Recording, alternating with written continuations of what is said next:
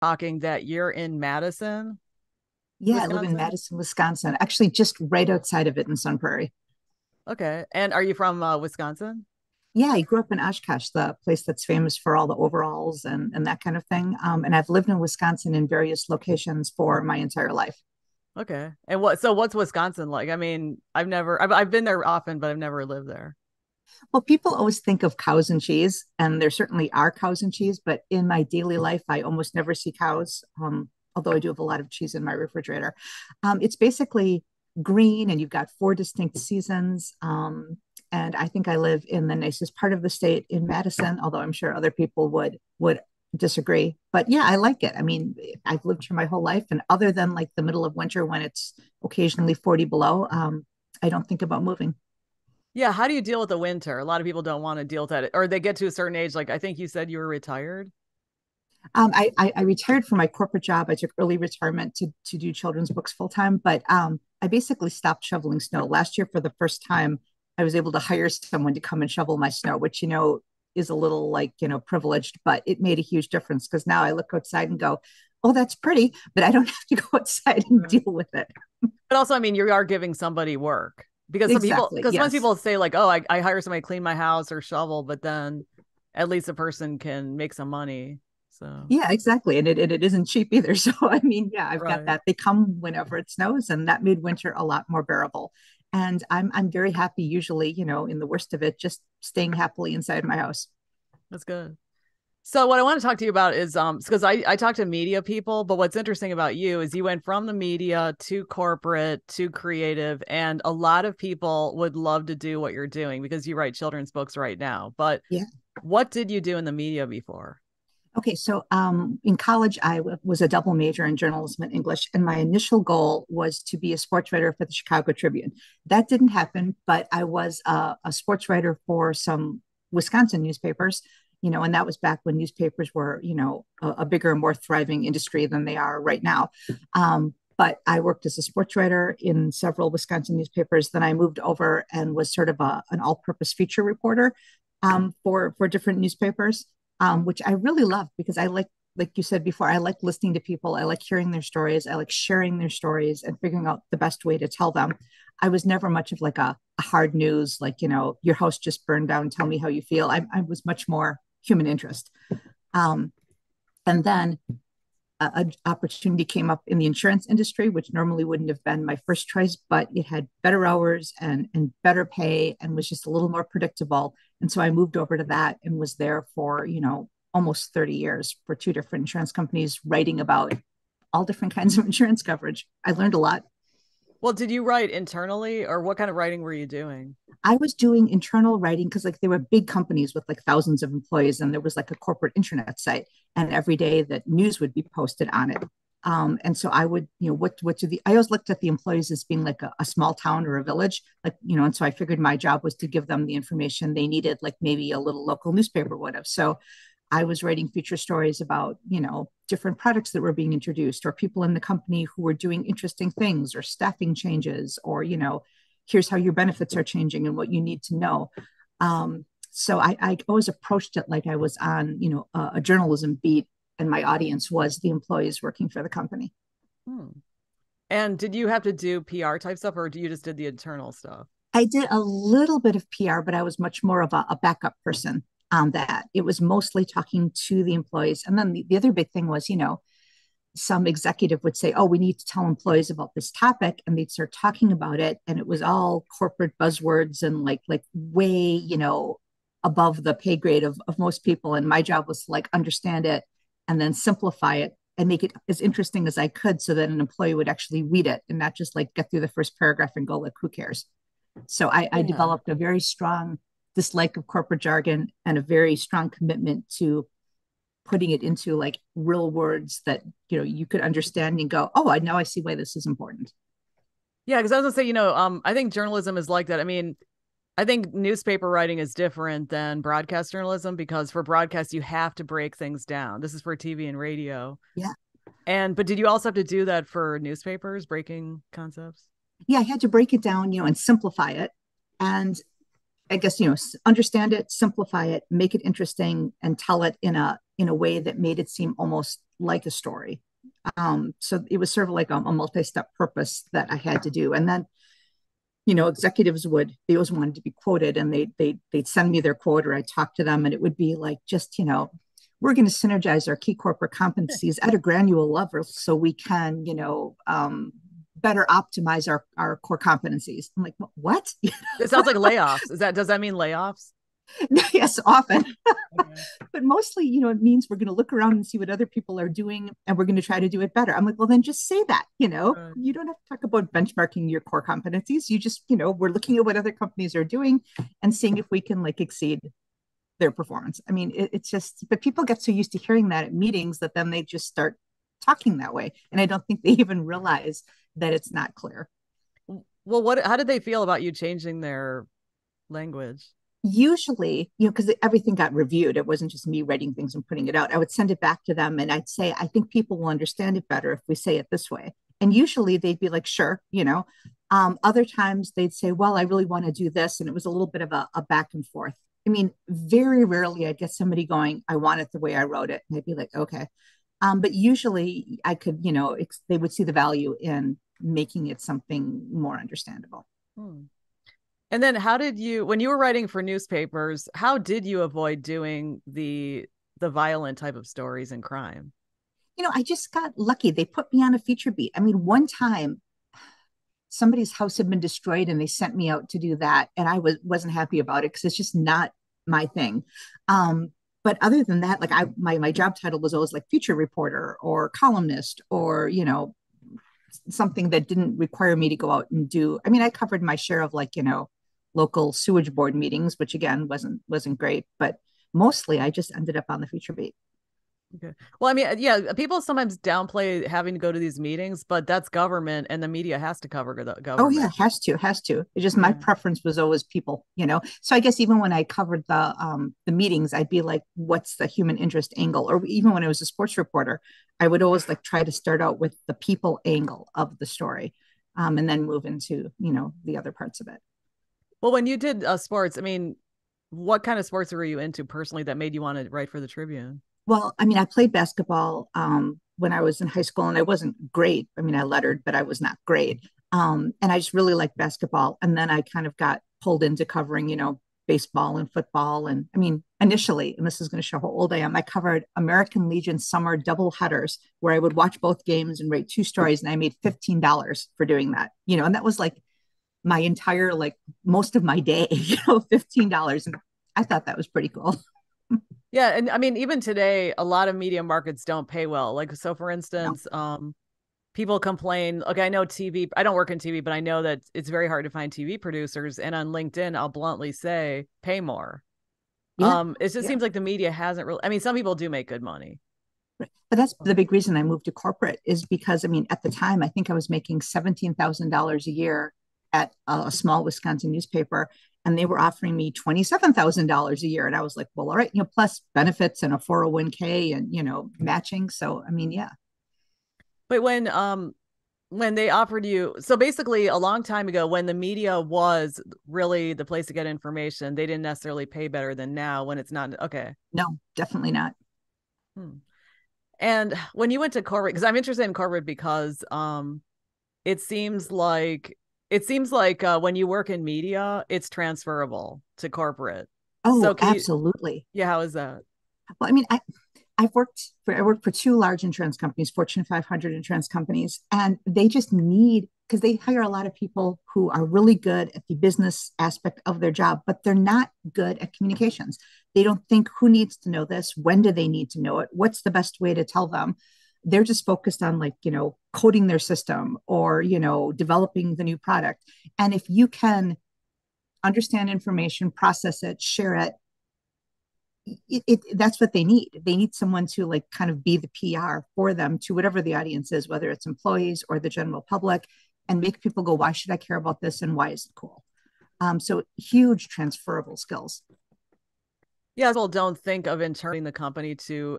Well, especially if I always work, but I'm sure this is true for little companies too. But if you've got thousands of people and you want them to go out and be ambassadors for your company in the community with their family, their friends, their neighbors, whatever, they need to understand what the community is doing of what the company's doing. They need to understand why it's important, and they need to like genuinely be excited about it on some level, because you don't want them going out and complaining, when people are, because when people are trying to decide, well, should I buy insurance from that company or not? Then there's like, oh, well, there's Joe. And every time I see him, all he does is moan, so Joe. you've got, that's one reason. And number two, the more people understand the breadth of what the company's doing, the better they can do their individual jobs, because they see where their piece fits into the larger corporate puzzle. So I always loved talking to employees because, they're such a vital audience for the company's success on so many different levels. And what were your deadlines like? Because you know how in media the deadline's really tight.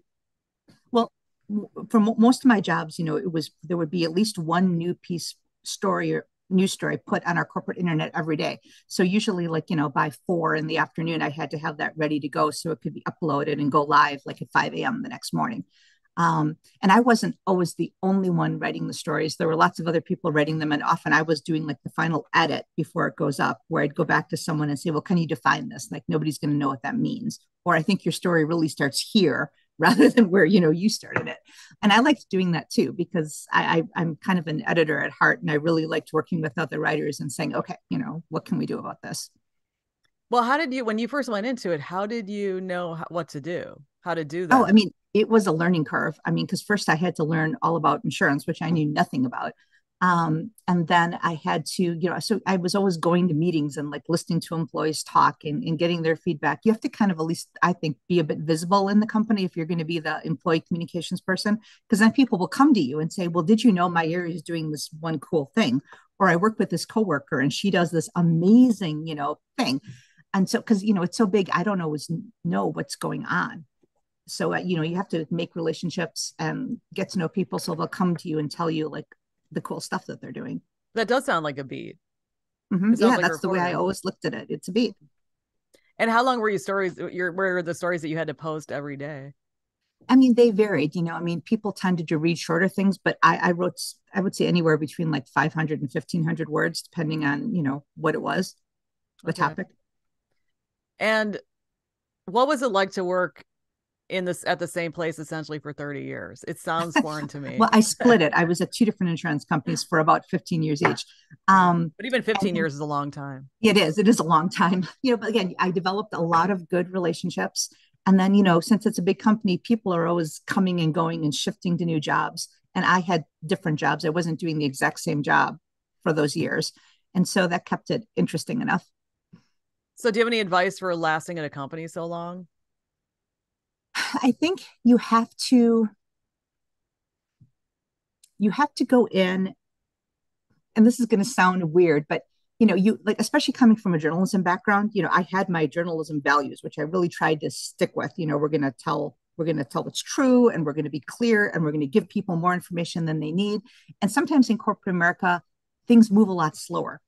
Or you have a story and it gets stuck at a VP level because they're concerned about something, and you're thinking, we need to tell people, and they're like trying to like make a decision or worried about a point. So sometimes you have to like just step back and go, that's corporate life. Like if this were a newspaper, I'd publish it anyway because people need to know. But in corporate, you're getting approvals from a lot of different people with a lot of different things driving them. And I never once were we like, we're going to publish something that isn't true, but trying to figure out the best way to say it that would get approved was always interesting. So I think you have to like lose a little bit of your urgency if you're working in corporate communications, because there are going to be things out of your control that you just have to wait on other people to come through on. Although I did get good at like staying by people's desk, what I call polite nagging, like, hey, have you looked at that? What's the problem? What do you need? Yeah.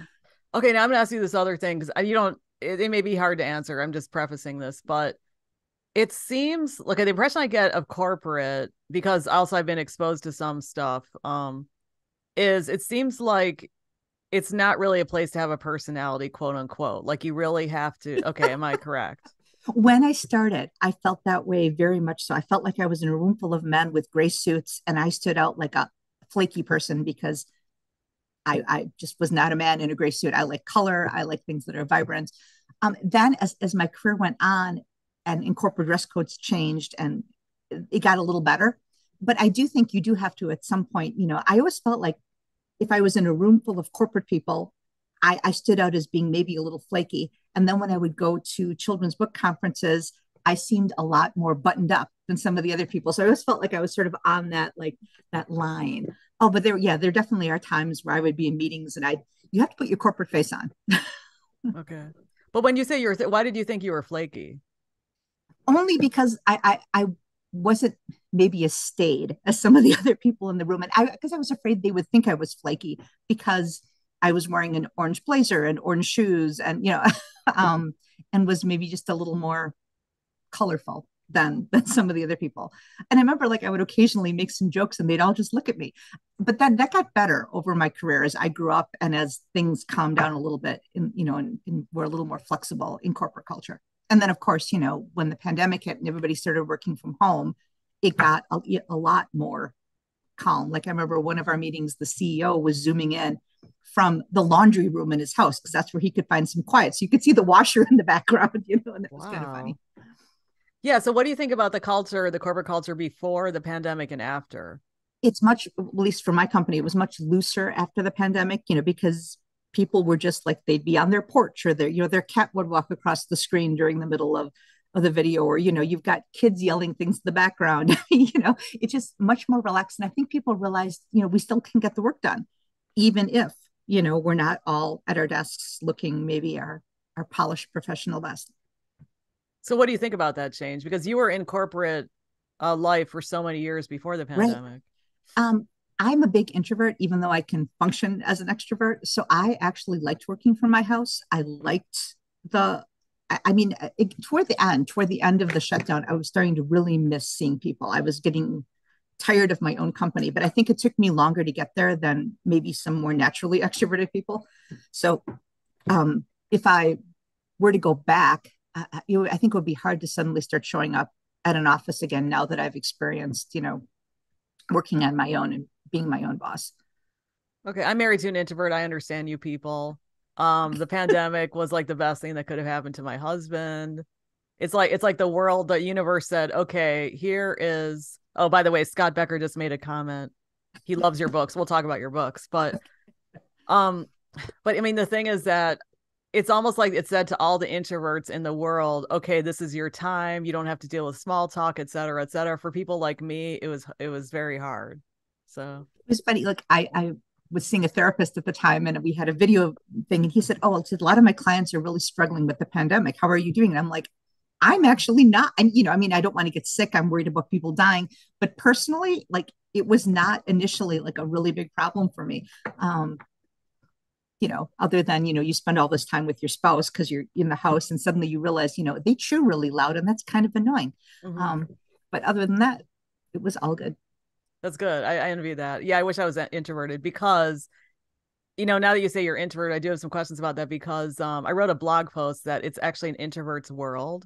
Mm-hmm. And I say this because I read the book Quiet. Have you read that book? Yeah, that's a What do great you think book. of that book? I liked it. I felt like it saw me. I've always felt a little bit though, like being an introvert is a bit of a disadvantage. And so that's why I think I learned in some ways how to step outside of that when I need to. But yeah, no, I loved the book. I thought it was helpful. It was showing a light on it. I just think extroverted tendencies get rewarded earlier on in life, like in school, and in early stages of employment. And I had to learn how to like step out of that when I needed to. Because I read that book and I don't know what world she was talking about because in most of my work in organizations, I cannot say anything. And actually, if I say something or if I talk too much, I get in major trouble. So it seems like Oh, the introverts are yeah. thriving because you have to sit at a Okay. computer all the time. But you don't find that?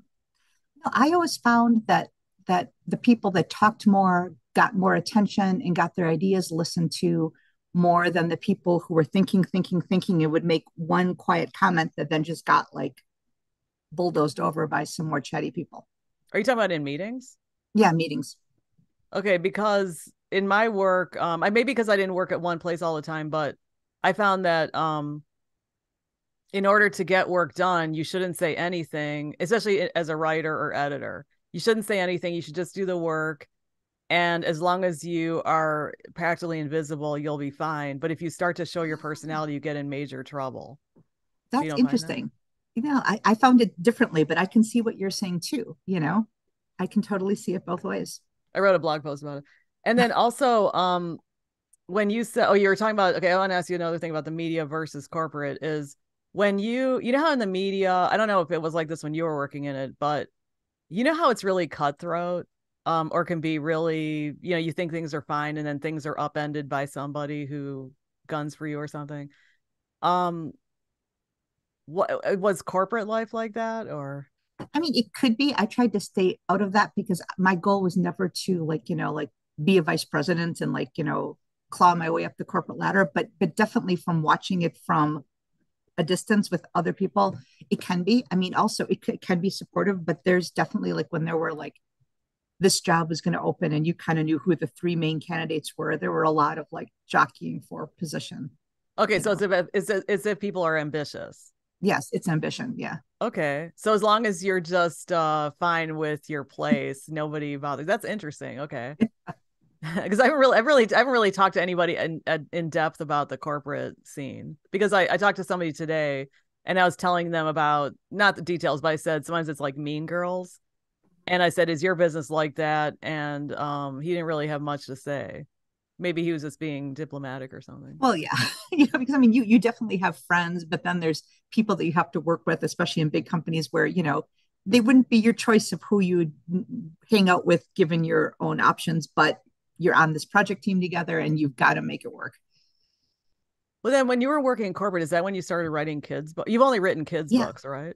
yeah. I write picture books for kids. I started doing it. I had always from like I wrote my first draft of a picture book when I was 19, and then got a rejection and didn't do anything for 20 years. And then when I was 39, I was like, okay, I still want to do this. The desire hasn't gone away. I'm smarter now. I'm more mature. So I'm going to really try. So I would spend my nights, like I'd go work my corporate job, come home, hang out with my kids, put them to bed. And then I would spend, the evenings reading, writing, researching, working. And I probably did an additional 20 to 25 hours a week that way because I can be kind of tenacious. And when I decide I want to do something, I was going to put in the effort. I wasn't going to like be real half hearted about it. So yeah, I started when I was 39. I sold my first book 4 years after that. And during those 4 years, I got 126 rejections because what I initially started working on, it wasn't good. Like I had writing skills, but writing a fiction picture book is totally different than writing a news story or a feature story or a corporate memo. And I had to learn, you know, all the stylistic differences. It was like anything, I had to master the skill. Well, how did you have the energy to have a full-time job and have a family?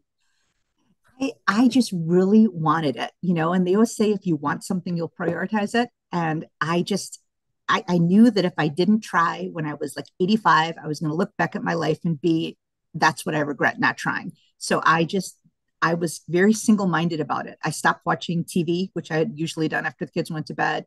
My house got a lot messier. I didn't work out as much because something's got to give. You can't just add extra hours into the day. So that's what gave for me. And I put all that time into, trying to learn how to do this because I just really, really wanted to. I'd always loved children's books. I'd always loved picture books, even when I didn't have kids. They're like perfect little masterpieces, I think. And so I just decided I was going to do it. And I was happier, even though it was a lot of work, I was happier when I was putting that much time and energy into it. Yeah, because one thing I notice is when you're doing writing for other people, and then when you write your own thing, whether it's for the public or not, it's a different sensation. Did you find that too? Oh, absolutely. Like everything I was writing for my corporate job, I would write it and then it would get reviewed by anywhere from like 4 to 15 people, like lawyers and subject matter experts and vice presidents. And they'd all come back with their notes on it, which was fine, but I could do whatever I wanted. Um, I was the only one who had to like it. And I could be creative. I wasn't writing about like, cloth covered extension cords and their fire risks. I was writing stories to hopefully, speak to parents and kids. Well, how come you didn't write for 20 years after that one rejection? Because it wasn't because I got the rejection and was devastated, but my 19-year-old self went, oh, well, I tried, and I just kind of went on. And then when I was older, I'm like, that wasn't really trying. That was like one attempt. And then I went, and I can do better than that. But I thought about it a lot. It was always in the back of my head that, someday, but I think it takes you a while to realize that someday doesn't come unless you commit to making it come. And so it was 39 when I was like, okay, I'm going to commit to making it come. And I think there's some level of fear in that. Like, if there's this thing you really want, and you don't try, you can always tell yourself, well, I could have done it. But if you really try and then you fail, then you've got to accept that. And so I think there was some fear to get started. But once I got started, I just kept going. But you said you got a lot of rejection. How did you deal with that quote unquote failure? Um, okay, this varies for every author because I know authors who are very successfully published who have told me they cry every time they get a rejection still. And you get a lot of rejections even after you have books sold. And I was never like that. I was just always like, I had a spreadsheet and I'd have, here's the story, here's who I sent it to on what date. And then here's when they got back to me. And it was like decline, decline, decline, decline, decline. And I just always looked at it like, well, that story wasn't ready yet. So I would go back and work at it some more. I always looked at it like as like a not yet kind of thing. Like, okay, well, I'm not ready yet. So I will work harder, read more, revise. And that I think kept me sane. That's a great attitude. How did you get such a great attitude? I've rarely met people who have such an attitude. Yeah, and maybe I should credit my parents for this, but I've always felt like if I worked hard enough at something that I really wanted to do, it could probably happen. I mean, and I think that's my parents. And then also I'm a person who like, there's lots of things I'm terrible at. Like I've always said, I've got a real narrow skill set, but it's deep. Like I'm good at the things I'm good at. And so I think part of it too was like, I wasn't trying to do something that I never could have succeeded at. Like if I decided I'm going to try to be a ballerina, like never, ever, no matter how much work I put into it. But I was going into an area where I felt confident that I had a base level of skills that would eventually, get me to where I wanted to be. Well, do you think sports also helped you with that attitude? Yeah, I think sports did because, losing is part of the game. And I actually think corporate America helped me too, because some people that start out that have never written or had someone look at their work, like the first time someone says, oh, I think you should do this, like they're wounded, like their feelings are like they're deeply hurt. And I, had years of lawyers and vice presidents wanting to add all kinds of crud to the stories that I wrote that I didn't think should be there. And so I was used to getting feedback. I was used to responding to that feedback. I was used to redoing it and sending it back. And I think that really helped here because I get a rejection. Like, okay, well, I can just modify. So I think that helped a lot. And how, when back to with the corporate stuff, when people were giving you feedback and you didn't agree with it, this is also in journalism. Oh, when you didn't Yeah. agree with it, how did you deal with that? I mean, how did you convince them that you should do it? And same with even writing fiction. Well, I would try really hard to understand what their point was, like what led them to give me this note. Okay. And then I would like try to say, how can I incorporate that into my story in a way that I feel good about, but still addresses their point? Some people are like, oh, well, they wrote this whole paragraph, so I just stuck it in there. And I'm like, no, like this is when I was an editor. What are they trying to say? How can you weave it into the story in a natural way that still is going to meet their need? And so now I still get feedback from editors. They know what they're doing more than the people in corporate America did about writing, but it's made me much more, it made me realize there's a lot of different ways you can tell the same story. And that if I work on it, I can find that way. Well, I always think that editors in publishing do know what they're doing because they're They do. actually in the marketplace. Yes. So I much prefer getting feedback from editors in publishing versus the vice president of accounting at an insurance company, who knows accounting but doesn't know writing. So yeah, it's much better getting editorial feedback from a writer. So how, well, I'm skipping ahead, but how did you, when, how you wrote children's or you've written picture books for kids, but have you ever considered graphic novels now that they're more mainstream? Oh, graphic novels are the huge trend in publishing. And there are people who will write the words for a graphic novel while somebody else does the art. But in a lot of cases, the same person does both. And I am not an artist at all. So while I admire them, it's never been something that I thought was like really up my skill set. Well, how did you sell your first book? Okay. So You said I you had like sold, over 100 rejections. yeah. So I've been sending stories out to editors, mostly in New York, for 4 years, and getting rejections. And I would occasionally get some encouraging things like saying, we'd like to see something else you wrote. But I had gotten to the point where I was like, maybe this just isn't going to work. Maybe it's not going to happen. But I was still writing and sending because I was happier when I was doing it. Um, And so I had written a story called Sophie Squash. It had gotten probably 15 to 20 rejections so far. And I had like multiple versions of it on my computer because I would go back and revise. Like I had a version with a happy ending, I had a version with like a not so happy ending. And I was running out of places to send it to, but I sent it to one place where I had always loved the books this publisher produced, Schwartz and Wade. It was a division of Random House at the time, and 8 months went by, and it was on my spreadsheet, but I wasn't thinking about it. And then they just called and said, you probably don't remember sending us the story. And I'm like, yes, I do. And they picked it up, and I didn't have a literary agent at the time, so I had sent it in just randomly, and they call that the slush pile. And so slush pile tend to stack up, and then every now and then they'll let interns go through it and like look for anything. And an intern had pulled my story out of the slush pile, gave it to her boss, Ann Schwartz, and Anne had liked it and called me. And then that was kind of how it started. But it was sort of like a needle in a haystack thing because not a ton of stories get picked up from the slush, like very few. So I was lucky. And now I have an agent and I can avoid the slush pile. That's great. That's really inspiring that Yeah. somebody looked through the slush pile, but it is needle in the haystack. But also, they probably were convinced. Well, you worked on your craft for so long, so they saw that effort.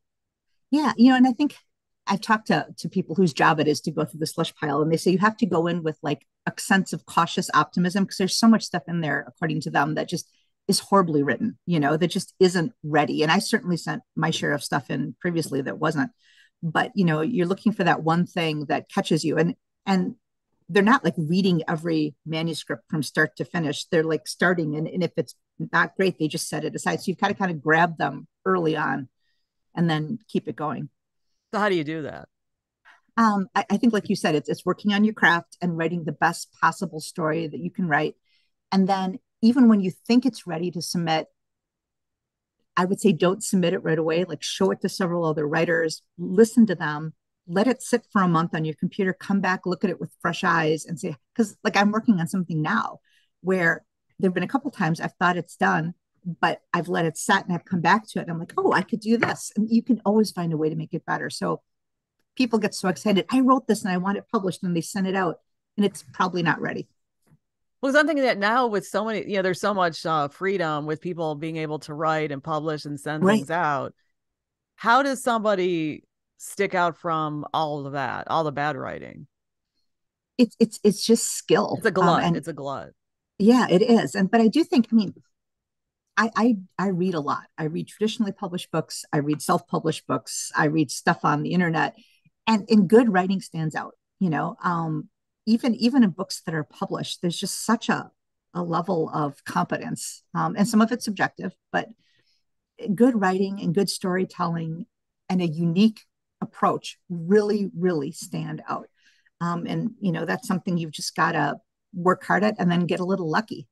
Some of my most successful books lined up with something going on in the world, which I couldn't have predicted. Like my book Be Kind, it came out at a time when school bullying was a problem, and a lot of schools were like, we really have to do something about it. I couldn't have planned that because you write the book and then it goes off to the illustrator, which takes like 2 years for the art, and then it comes out. And so like there's a big gap between idea and when it's on the shelf. So you don't know what's going to be happening in the world. So sometimes it's like this confluence of like your book just hits at the right time.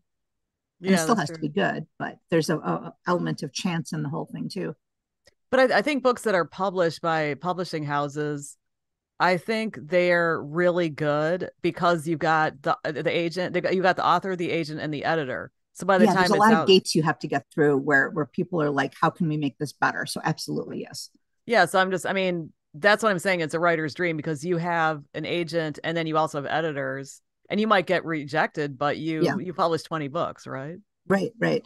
Um, and it goes in cycles. Like I've got 20 books out, I've got more coming out, but I still get rejections routinely, even from editors I've worked with and had successful books with, because what I wrote, it just doesn't hit them right, or it's too similar to something they just signed up from somebody else.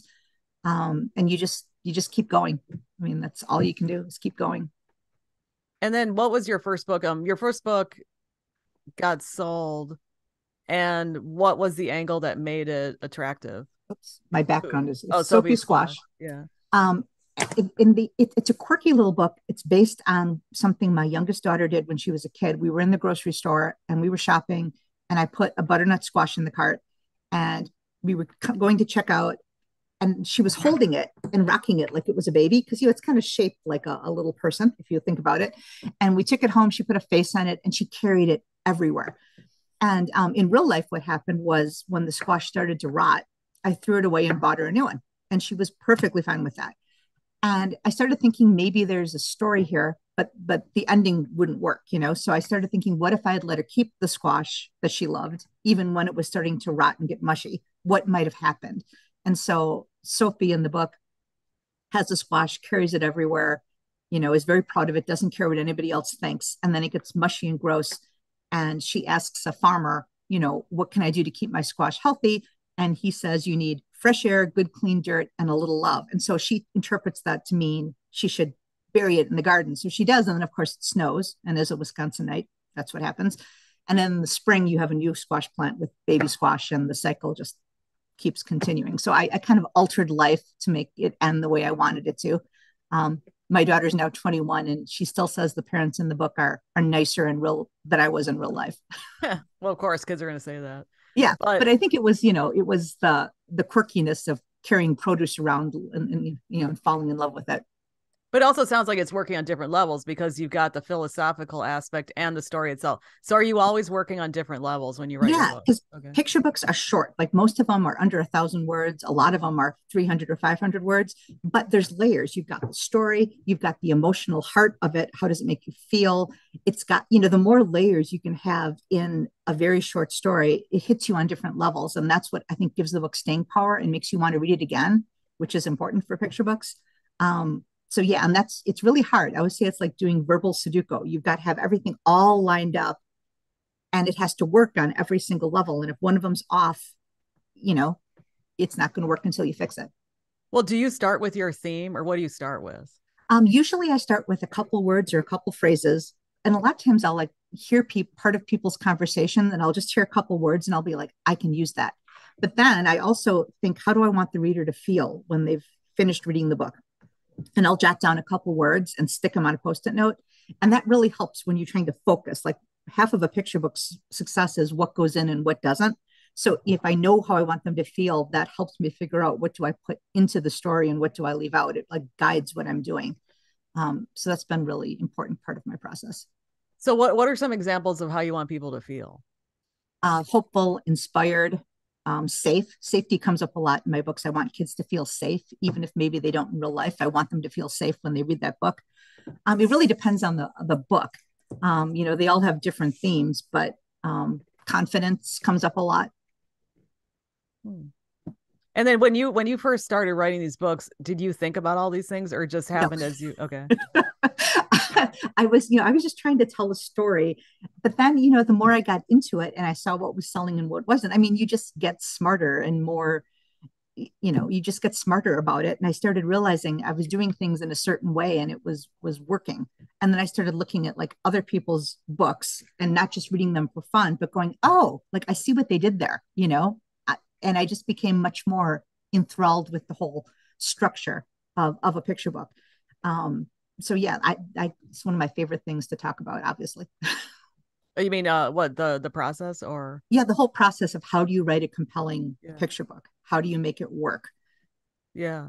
Yeah, because I think some people think, oh, there's this cute little story like, oh, girl found a Yeah, butterfly and this is what happens and they think that's the point, but I think people it's elevated like people can keep going back to a book again and again and they see something different and that's really good art, yeah, you know. exactly. And some people think, well, they're short, so they must just be really easy. But my other thing is like if there's 300 words, say that's your goal, you want to have the right 300 words. You could have a 300-word story, but maybe it's best told in 150 words. So I'm always going through going, what would happen if I took that sentence out? What would happen if I took that line out? How would it read? And if everything in the picture book has to make the story move forward, it's not like a longer book where you can have a prologue and a digression about whatever. Like, no, it's all got to make it move forward. And if it doesn't, you got to take it out. And so I have this whole like online webinar that's free on YouTube called Cutting the Fluff. It's like 10 tips for going through your manuscript and taking out what you don't need. But to me, that's where most beginning writers fail, is there's way too much stuff in there. Well, and also, I think people quote unquote fail. This is what I've noticed because I've been in these writing groups and so forth. But it seems like people want the life of a writer. So, for instance, like they can see, somebody like you or somebody else who they have a certain kind of lifestyle, like, oh, I'm writing a book and now I'm on vacation and I've got my agent. I'm going to go to New York and have lunch. And they see this kind of lifestyle. That's not And what then, it's like. right. They don't know that's like writing and rewriting and Right. meeting Sitting your at your kitchen goals. table surrounded by dirty laundry and unwashed dishes going, why can't I get this sentence right? I mean, sure, there are some parts of it that look really good on Facebook and Instagram. Like if you go to a book festival and you're speaking, or you're at a bookstore and there's a lot of people there to see you. But then there's the day in and the day out, where you're unshowered at your computer, like agonizing over why it's not working. Or you thought you got it and then you get like 8 rejections. I mean, yeah, it's definitely an interesting Yeah. So what keeps you reality. grinding? What keeps you going through the grind? Because I know the creative process is very special, Yeah. but then there's Uh, that other part. Yeah. I think what keeps me going is one, I just love to write. I'm so much happier when I'm writing and revising. Just personally, I love it. I think some people start out because they think, well, I'll write this book and it'll be a bestseller and that'll be awesome. But do you really like to write? Yeah. So for me, I love what I'm doing. Two is I think back to when I was a kid and what were the books that would have helped me? Like what was I worried about? What was I scared of? What would have helped me? And I like putting that out into the world. And then you sometimes, if you're lucky, hear from parents and kids where that book hit the way you wanted it to and made a difference. And that's very fulfilling. And also, you know, a lot of the world really stinks right now. There's a lot of horrible things happening out there. And I'm like most people thinking, what can I do to make my little corner of the world better? And sometimes it feels like there's not a lot, but thinking I can tell these stories. Like several of my books have been written because I felt really strongly about something happening in the world. And I'm like, what can I do in my own small way to combat that? I've got a book called Not So Small. I call it my protest picture book. It's about finding your voice and speaking up. Um, I have one that just sold probably won't come out until 25 or 26. That's all about how we're more alike than we think we are. And so a lot of that inspires me too, is what can I put into the world that maybe will make it a little better of a place? Yeah, I feel when you're talking, I feel the emotion and it's very moving, what you're talking about. Because I can tell you're very sincere about your pursuit. And you want to help people. Yeah. People think that, helping people is just physically doing something. But what's been the reaction from your readers for all your Well, I books? mean, I've heard some wonderful stories. Like for Sophie Squash, I've heard from, I've gotten tons of pictures of kids carrying their own vegetable around, a squash, an eggplant, a watermelon, whatever.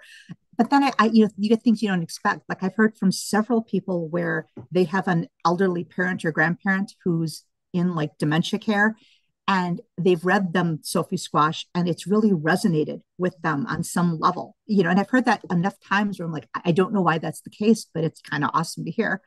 I have a book called When You Are Brave, and I've heard from a lot of people saying, I bought this for my kid because we're starting swimming lessons and they're scared or they're worried about this. And they're like, and I read it and I realized it was a book I needed to hear as an adult. So I always try to like write for like the kid, but then also that an older reader could get something out of it too. And I love it when that happens, or Be Kind. A lot of schools use it. And I've heard from teachers, in what their kids have said or changes they've seen in their kids' behavior after they read the book. And I love all of that. And so when you say that Be Kind is in a lot of schools, are you talking about nationwide? Yeah. Oh, nationwide. Yeah. I mean, that was the one that made the New York Times bestseller list and has sold, I think, well, over 300,000 copies. And it's in a ton of schools. And a lot of schools have used it as their like school wide read where everybody in school reads it. And then they make lists like, what are kind things I did? What are kind things I could do? What's something kind someone did for me? And they either like post them on posters or they make huge paper chains or they do all kinds of things to like, track the acts of kindness. And then I get cool pictures. Well, do they ask you to come and speak there or not? Sometimes I've done some video things with schools. I've gone into some schools. I don't do a ton of school visits, but I mean, if they ask me and I can, I come. I do charge because it's like, travel and time off that I could be writing. But yeah, I do school visits. So does your agent also handle that, or is your agent Nope, I just handle there? that. Okay. Well, actually, I work with a separate school visit booking agency. Ooh. It's called, I should know what it's called, School Visit Connector. And it's on my website. They contact them, they contact me, and then they handle all the contractual stuff. And then I just come and speak. Wow. And yeah, so it does sound like you're living the author's dream. I mean, to write something. Well, when you wrote that book, your successful book, did you think it was going to be so big? No, I had two books coming out that year. And I remember I thought, I wonder which one's going to do better. It was Be Kind and a book called Wide Awake Bear. And one is a bedtime story and one is, about how can you be kind to other people. And I was like, I don't know. And Be Kind just like took off. And I mean, you can't predict it. You just can't predict it. Well, how did Um, it take off? well, usually if books make the New York Times bestseller list, they make it the week they're released. That's just the way it normally works. Well, my book came out in March, you know, wasn't on any lists, but I think it was a word of mouth thing. I think teachers started like in groups and stuff saying, hey, I use this with my class, and then it just like word of mouth started building. And in August, it was on the New York Times list for like 10 consecutive weeks. And then once it was on there, more people knew about it and it just kind of like built. Well, when it was first published, did the publisher do a lot of promotion and marketing? They did quite a bit of promotion and marketing. The editor told me later that she had pushed for more and didn't get it, but they did, because it varies how much you get from the publisher for books, but they did a decent amount. And then once it started doing more, they upped it after that too. Hmm. And I always do. I mean, since I did work in communications, I have a decent understanding of promotion, and so I always do my own set of promotion for books. But I did the same thing for Be Kind and Wide Awake Bear, and one took off and one didn't as much. Yeah, because I was asking, do you think it's important? Like, how much promotion do you think is important for a book, or is it a combination of the culture, the promotion, word of mouth? What do you think? It's a combination, and then there's some intangibles that are out of your control. But I always feel it's my responsibility as an author to hold up my end of it. And so, like, I like social media. Some people don't. I happen to like it, so I do quite a bit on social media. I have a mailing list. I send out postcards to people, and I'm always updating it and maintaining it. And I do that all myself. And then interviews, blogs, whatever. But yeah, I try to hold up my end of things. So what do you send the postcards out about? Just saying I've got a new book out. It'll have the cover and the blurb about what it's about, and here's how you can order it, and here's when it releases. And it's basically like anyone I've ever said hi to in my life, is on that list. So, And so how come you decided to do that snail mail kind of thing? um, this might sound dorky. I like the act of addressing the postcards because it lets me think fondly about like whoever I'm sending it to. I think maybe it's a little less likely to get lost than if it was an email, which is easy just to go delete, delete, delete. Um, I mean, I do it because it makes me feel good. And I don't, it's hard to say. There's no way I can say, and by doing that, I saw sales go up X percent because there's no way to prove that. Um, but I like doing it, so I do. So what kind of social media do you like? Well, I was a huge Twitter fan, and I still like Twitter, even though it's changing. But I just like saying funny things or interesting things in a short, amount of space. I use Instagram, I use LinkedIn, I use Facebook. I should be using TikTok, but it's just right now, it's just one thing too many. um, Yeah, because there are a lot of young people on TikTok. oh yeah, and book talk is a thing, like where people talk about books on TikTok and they take off. I probably need to like get a college student and be like, can you help me with my TikTok account? Yeah, I mean, also it's what you're comfortable with because obviously you're Right. successful. So whatever you've been Yeah, and you doing has been can't do working. everything. You just can't. So at this point, no TikTok. Okay, so you've written several books, but in every book, have you thought about how the kid is going to receive it and the adult? Yes. Now, And did you think about that before you launched, pursued this kind of thing? no, early on, I wasn't thinking about that at all. I was just trying to tell a story. But then the more I got into it, the more I realized because, the books are for kids and they're always the primary audience. But for picture books, it's the adult buying it. A kid's not like, I've got $20. Let me go, buy this book.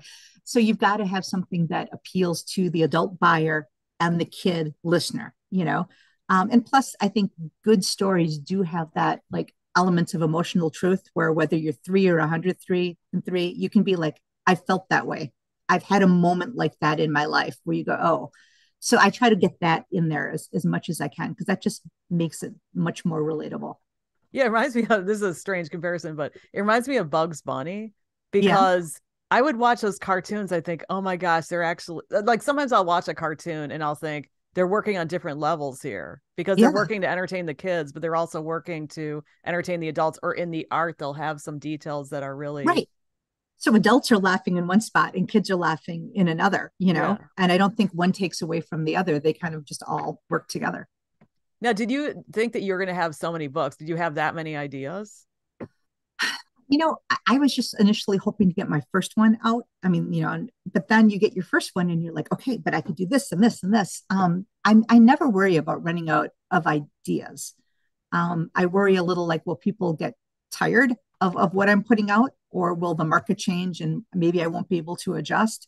But I don't worry about running out of ideas. But it seems like, I mean, is there really a style of market for Well, children's I mean, books? the picture book market has Picture changed book? over the years. I mean, books have gotten substantially shorter than they were. If you look back at like some of the ones out in the 40s and the 60s or the classics, they're a lot longer. Like the Velveteen Rabbit. I mean, that's not something you generally read your kids before bed anymore because it's beautiful, but it just goes on and on and on. And now they're much more punchy.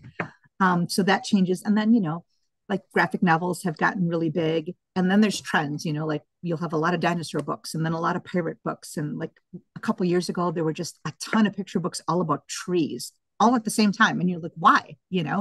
So it's hard to know what's going to happen. But I mean, it sounds like people are successful despite what the market trends are because you have your like, do you have a style? Like, what is your Yeah, style, or what is your what makes you you? You know what I mean? As an author. that is a really hmm. I think it's the way I put words together. I have a voice that is identifiable in some ways. Um, and I think I'm kind of known for social and emotional learning picture books that have like that emotional component to them, which I didn't set out to do. It's just sort of the way it went. I've got books about kindness and strength and bravery and self-confidence and all those kind of things. So I guess that's probably it. I'm probably the most proud of my writing voice, though. I really worked hard on that. Okay, so how do you describe your writing voice?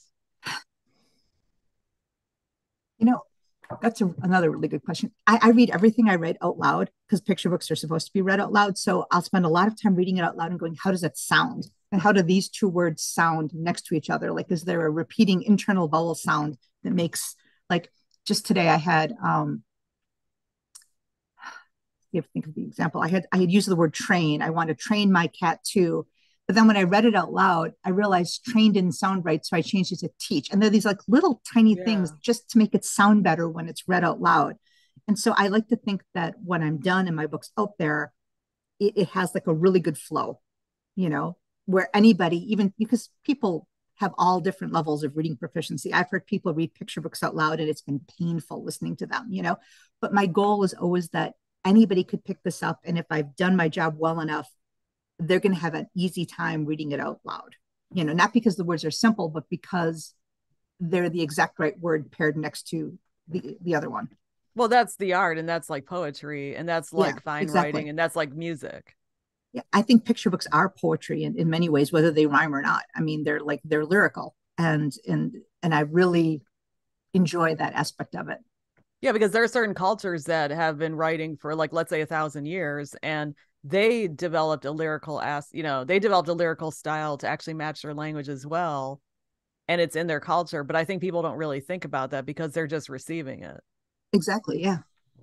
But another thing, okay, this is another thing is when you write these books about these topics, how do you avoid being preachy? Like, you know how, Mhm. like, I feel like with art, whether it's visual or reading, I think that the reader and the viewer should finish it to create their own conclusions. Yes. How do you write in that way to, or Because I'm picture books assuming should you are not be writing. preachy. They should not. So like when I wrote Be Kind, I really struggled with that because the title is like a command, right? And I didn't want the book to be you should do this, you should do this, you should do that, because nobody wants to be told what to do, whether you're a kid or an adult. So I wrote the book in first person. So you're inside the head of the main character. And the main character, there's a classmate is having a bad day, and the kid's thinking like, well, what could I do to help? And the first thing they tried doesn't work the way they hoped it would. They actually end up kind of like making the other kid feel worse. And so they're thinking in the book, it says, well, maybe I could have done this. Maybe I could have done that. So as a reader, you're in the main character's head going through a list of options, you know? And so instead of being do this, it's you're kind of invited into helping answer the question. And then at one point, the main character said, you know, well, what does it mean to be kind anyway? And I know a lot of schools like get the kids answering that question. So I tried to like bring them in and help them think it through without telling them what to do. Or I have another book called Remarkably You that's all about finding what makes you special and celebrating it. And it's all you might be this, you might be that, you might be this. And then the kid can like self select into like where they think that they fit. And so I spend a lot of time on that. And even if you do feel like you have to put in a lesson or a moral, you know, the times I've done that, it's been like 6 words. Like in my Brave book, there's a line that says, some days are full of things you'd rather not do. And that's, I mean, it's the universal truth, but it's short, you know, and then, yeah, if you find yourself saying, and that's why you should always do X, you know, no, that's not the right No, it's an approach. essay. It's an essay. Yeah. Yeah. And that's not, it's, you're always telling a story, and then the reader should draw the conclusion if you told the story well enough, not, you know, you banging them over the head with it. Yeah, because that's sort of like visual art too. Like sometimes I'll see conceptual art. I'm like, wow, man, this is so obvious. I feel like I'm reading a treatise, you know, when I see Yeah. some stuff. No. But with the messages though, how do you okay, when you first write it, do you write it more are you more upfront with the message and then you change your writing as you go on to make it more showing or I've gotten much better at not having the message in early on. okay. I might have it in the back of my mind. Sometimes I read a whole draft, and then as I'm reading it, I'm like, oh, this is what the message is. And then I adjust from there. But I've gotten much better at not putting that in early on. Well, when you write, are you thinking about the images or are you just thinking about the words? Okay. And this varies again. I know writers that see the whole book in their head like a movie. I, my brain is weird. I see no pictures when I write. I just see the words on the page, but I think I'm in a minority on that from other writers that I've talked to. Well, do you write like in a big blob or do you cut down the pages like I'm gonna write on this page and this page and this page? Well, I have a Word document, and I don't mark the pages like this is the first spread, this is the second spread, but I do paragraph breaks where I think there ought to be a pause or I'm moving into something different. But a lot of my picture books, when you look at the Word document, they look like a poem. It's a series of like very short lines. Sometimes it's just one word on a line. Um, and I think a lot of people think, you know, if you're writing a thing, it's got to be like big blocks of text. But for a picture book, a lot of times if you take your favorite and you type it out, it looks like a poem. Now, have you ever considered writing just a book, no pictures? Um, Like, why no, picture book? Okay. I mean, I think picture books are awesome because like I do everything I can to tell the best story I can in this limited space. And I leave a lot of detail out. Like I try to avoid adjectives. I just try to keep it very open. And for 2 reasons. One is, like I said before, I want as many readers as possible to find themselves in the story. And if I'm being very specific, like, you know, and we're in like the front yard of a red house with a porch, you know, if you live in on a farm in Nebraska, or if you live in the middle of New York City in a tiny apartment, you can say that's not me, right? So I Right. try to like leave open points, but also I know the illustrator is going to draw the art and fill in all kinds of detail. And so I try to leave a lot of room for them to do their job and not be like overly specific about it. Yeah, because I'm just wondering how you write something. Well, do you always know who's going to illustrate? When I start writing, I never know who's going to illustrate it. The publisher buys the book and then they match me up with an illustrator. So when I'm writing, no idea. So you're writing, are you right? Because I'm just wondering how people leave the room for the illustrator. Like you were just saying, you know, maybe they'll draw something that's more universal. So how are you focusing just on the words without even considering What might be visual? Well, I figure like when I'm writing the story, the illustrator isn't looking over my shoulder going, don't you need a comma there? Or shouldn't the character be doing this? So I'm just telling the best story I can. And then I'm very comfortable with handing it off to them to do whatever they want with the art. And like, again, very few adjectives. Like I write a lot in first person. And so a lot of times, if you're reading the story, I never say, is the character a boy? Is it a girl? Is it someone who's non binary? It's just not in there. And then that gives the illustrator this free reign to like create whatever they want. Oh yeah, I was gonna ask you that. First person, second person, third person. You I've said you write written in most. all of them. Okay, so I what's like the difference? first Like, what's the person. crit? Yeah, what do you feel like the difference is? Well, I've been leaning more toward first person because again, you're in the character's head. It lets every reader think this could be me. So I really like that, especially when the book is about feelings. Some stories, though, third person, when you've got a really strong character like Sophie and Sophie Squash, or I have some books I co-wrote with E.E. Charlton Trujillo called Lupe Lopez. Lupe is like one of those characters that leaps off the page. When you've got a character like that, third person works better because you can say more about them because like they are who they are. And second person works well when you're trying to like pull the reader in, like, maybe you this, maybe you that. So it just depends. And there's times I've written stories in all three, the same story, and said which one works better. Because like I didn't really know. So I've tried it all ways and then picked the one that was most effective. And it was it like this because I personally like third person, I mean writing, but what's it like to write? What's the sensation when you're writing a third person, second person, or first person? Do you feel like it's more intense first person? It's a little more intense first person, but I'm always just trying to like what is the best fit for that story. Okay. Some stories wouldn't work in first or second person and they're much better in third. So it's finding the right fit for that story and then doing the best job that you can. Now, have you ever tried to create these for TV or anything, or streaming or anything? I'd love to, but usually what happens is like it sells to the publisher. And then if someone would want to turn it into like an animation or a movie, they would contact the publisher and my agent would get involved. And that hasn't happened yet. I've had things turned into audio. I've had them turned into like little mini like cartoons for schools.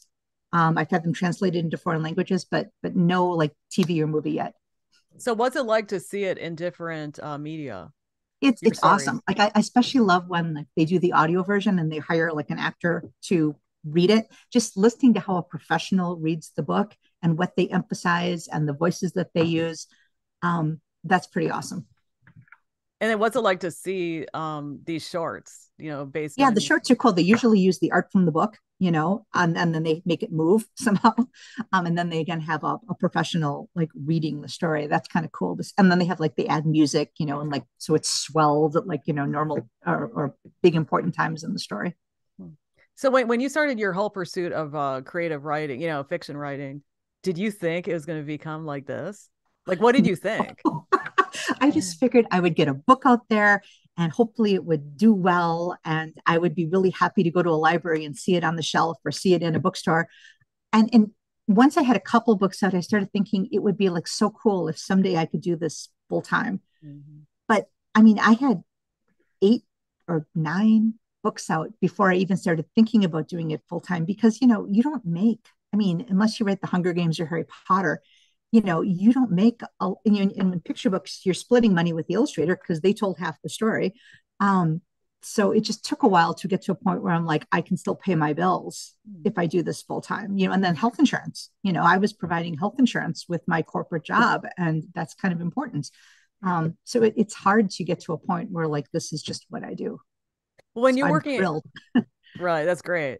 When you're working at your day job, when you're working at your day job, because that's what I call it if somebody's doing something creative. Yeah. Did you sometimes uh like think about what you were doing creatively while you're doing your other job or Okay. I normally tried very hard to keep them separate because I didn't want my day job to be like, you're not really here. I mean, I didn't want to do things on corporate time, but there were times I'd be like in a meeting and somebody would say something and I'd be like, huh.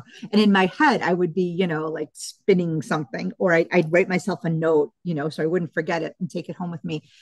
The only time I did book work on corporate time was when the company I worked for was going through a huge reorganization. And, you all had to reapply for your jobs, and the org chart had shifted. And I'd gone through this multiple times in my career, and I, always ended up with a box. Well, this time the job I had did not exist on the new org chart, but there was a similar one. So I applied for it and I didn't get it. And, that stinks. I mean, I was like, what am I going to do? Because I wasn't at a point where I thought I could just write full time. And there were more jobs that were going to be coming that I could apply for, but they weren't posted yet. And so everybody who hadn't gotten a job in the first round was sort of in like corporate purgatory. We were in temporary desks in a temporary location with not much to do. And I was pissed off. Well, that must be So very hard to deal with. oh, it was awful. And so I was sitting there and I thought, I need a pep talk. So on corporate time, I started writing myself a pep talk in a Word document because I didn't have anything to do. And I looked at it and I thought, this could be a picture book because it was all about being brave. And I thought, we ask kids to be brave all the time, go do this. It'll be fine. Don't worry about it. And so then I started like turning it from a pep talk to me into a picture book. And so I did write that picture book on corporate time, and I'm not there anymore. So too bad. Right. But that's the only like full thing I did on corporate time because I didn't have anything else to do and I was annoyed. But it became When You Are Brave, and it's done really, really well.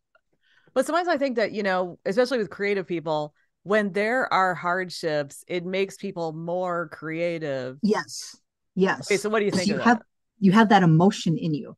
Yeah. Not so small. I wrote right after the 2016 presidential election when I wasn't happy with the results.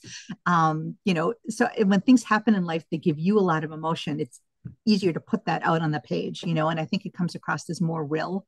And I was going through the whole, job insecurity thing, and it's people relate to reality. And when you can put yourself on the page in maybe even a vulnerable sort of way, I think people see themselves in that. Yeah. So now, what do you think about people who are trying to deal with that hardship and then they're pouring their emotions out, but it's not selling? Like they create their art. What do you think about that? Yeah. Well, I think sometimes, you write things that are just for you. I mean, sometimes you're going through some things that are so painful and writing it out helps you immensely, but maybe it's not meant for a larger audience, or maybe it would require a lot of work. Like I have a writer friend who, when I first knew her, had written a draft of a memoir all about her less than perfect childhood. And, she worked on it and worked on it and worked on it and submitted it, and it just didn't get the interest. But it was beneficial for her to do that. And then years later, she was able to turn it into a fictional middle grade novel. It was inspired by her childhood and the memoir, but it was a total like magical realism middle grade. It's called Coyote Queen. It's by Jessica Vitalis. It just came out. It's awesome. But it took her that many years and a couple different attempts to take the pain from her childhood and turn it into something, that was going to work in the children's lit market. Yeah, because sometimes you have to elevate. Sometimes you have these personal experiences, and then you have to elevate it for others to bring others into it. Yes, or maybe make it a little more universal, because some of the Yeah, horrible stuff that happens to us is so incredibly specific that right. you might have to broaden it a little bit, if your goal is to have a wider audience. That's true. But I just made a note about this. You talked about friends. Have your friends changed because now that you're published, are you in with the other authors? What's going on with Well, that? you do, the children's lit world is kind of small when you think about it. And so I tend to meet the same people if I'm at a conference or I'm at a book festival or whatever. So yeah, I now have a friend group of published authors, which is really great because then if something's not working, I can send it to them and say, what do you think? Um, but I'm still also friends with a lot of people I was in writing groups with, early on that may or may not have published works of their own. So it wasn't like, it more my friend group more got added onto than totally shifted. So what's it like to actually have a huge audience and these published authors? You go to conferences. What's that like? The lifestyle, It's because pretty it's different. cool. I mean, it really is because a lot of times you meet people that I've only read their books. And and I always say like a really good picture book is one I want to hug. And so, like, maybe I'll have read books by someone that I just adore.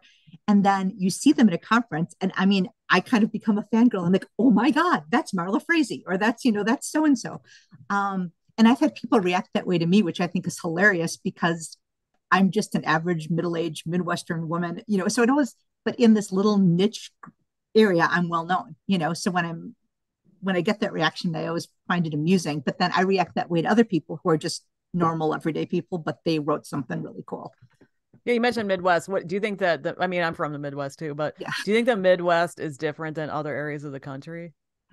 Well, they always say there's that Midwest nice concept, which I always laughed at. But then I've been on like phone calls with New York editors or New York marketing people, and several of them have told my agent she's just so nice. So like maybe Wow. Midwest nice like is a thing. I don't know.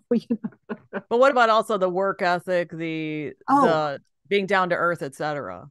yeah. I mean, I since I've never lived in other parts of the country, I've just visited. I don't know for sure, but like my dad was all about the work ethic. You got up and you did what you were supposed to do, and you did it well, and you put in the effort. And so yeah, I was definitely raised. Didn't matter if you liked the job or not. It was like what was in front of you, and it was what you were supposed to do. So that I think was very much ingrained in me. Um, so I definitely think that the Midwest has its own kind of like vibe. Yeah, people, you must get a lot of questions about Wisconsin, right? Yeah, and the thing that never even occurred to me was like in Sophie's squash, I mentioned how the snow fell and then the squash stayed underground until it spread the next winter. I heard from people, going like, well, like where does the snow stay on the ground all winter? And I'm thinking to myself, well, everywhere. And then I'm like, well, duh, not if you live in Arizona. But that was so much part of my life that I didn't stop to think when I wrote it that there's lots of places where that just would not be the case. Yeah, there are people who come to the Midwest and are like, wow, it's snowing. And then And they're it's excited when there's staying a on the ground. blizzard. Right. Okay, so there's something else you mentioned too that made a note about. Okay, you talk about how sometimes adults will be affected by your books, by the themes. Now, one thing I've noticed again and again with kids' books is they talk about be who you are, da da da. But then when you grow up, you can't be. Okay, what do you think about that?